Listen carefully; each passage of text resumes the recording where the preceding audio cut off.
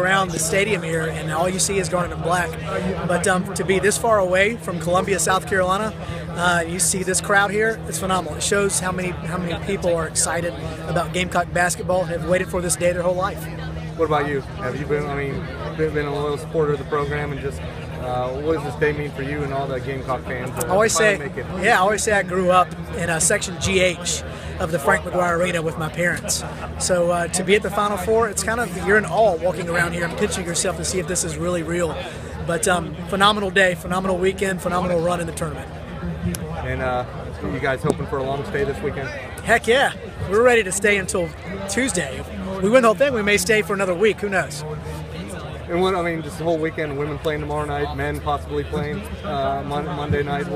What does this do for this whole athletic department? It's just such an inspiration for everybody in the athletics department and all the Gamecock fans to have winners in both men's and women's basketball playing for a championship. I don't think you can put words into what that means and the excitement level.